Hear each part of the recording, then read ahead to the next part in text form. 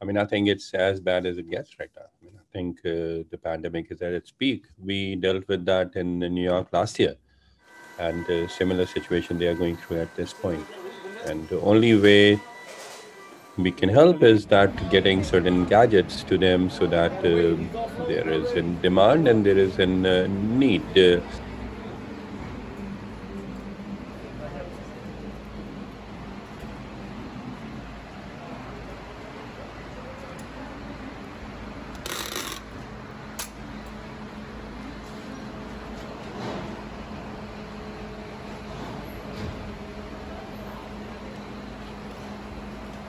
We started collecting ventilators. We started collecting certain CPAP machines, which can be upgraded to serve like an quasi ventilator. We started looking for PPE. And on my team side, we call a lot of people in different parts of India to say what do they need.